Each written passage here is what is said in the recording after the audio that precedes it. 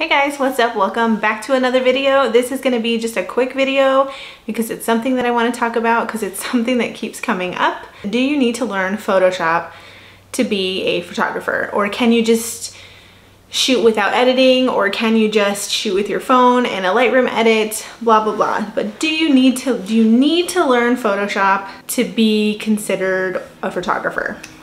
No, you don't.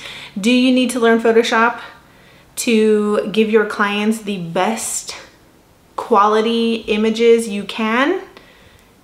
Yes, I think that you do. So I started out thinking that you just had to take really good photos in camera, and yes, you absolutely do. So way back when, got my first camera, kind of started dabbling around in editing Photoshop. I was only Photoshop forever until I got Lightroom, but I thought you needed to like edit lightly, maybe just make it black and white, maybe like remove something here and there. And I remember finding out that one of my favorite photographers in the whole wide world like did sky replacements, and that blew my mind. I was like, what? I felt lied to. And I feel like a lot of people kind of think that now. They think that everything needs to be perfect in camera. I don't need to know Photoshop because I don't need to edit photos that much. And that's not what I'm saying. So you definitely don't need to do that. But I am kind of tired of seeing people in photography groups or photography forums taking pictures at a park in front of a parking lot and then asking the internet to remove all of the cars in the parking lot. So I feel like I do think you need to take the time to learn Photoshop. See, I can't even get like the words out that I want to say because it's very frustrating. Like on the daily, there's 5 to 10 posts of, can somebody fix this for me? Can somebody fix this for me? I did this session here, can somebody fix this for me?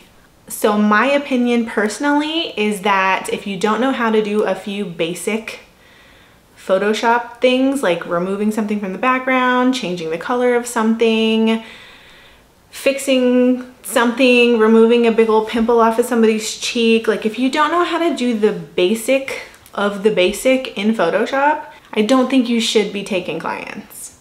And I know that some people are going to disagree with me, but I'm talking basic. I'm not saying you have to be like the know-all in Photoshop. I used Photoshop for years and I still don't know it all. So I'm not saying that. I'm saying that you should know the basics. And then if at any point in your head while you're at a shoot, you're saying, I'm not going to know how to fix this, then move them around or do something, fix it, because you can, sure. So the answer is sure. You can be a photographer without knowing Photoshop, but you need to think about things while you're shooting more so than somebody that can just, oh, well, this is the best light right here, I'll just get rid of that trash can later. You're gonna have to be like, well, this is the best light, I don't know how to get rid of that trash can, so I'm gonna have to move you anyways. So you don't get the good light because you don't know how to remove the trash can, or you ask the internet to remove the trash can. So again, I think that just basic knowledge of Photoshop. And guess what? YouTube is free. I learned everything that I know on Photoshop from YouTube. Shit, I learned most everything I know from Lightroom on YouTube too.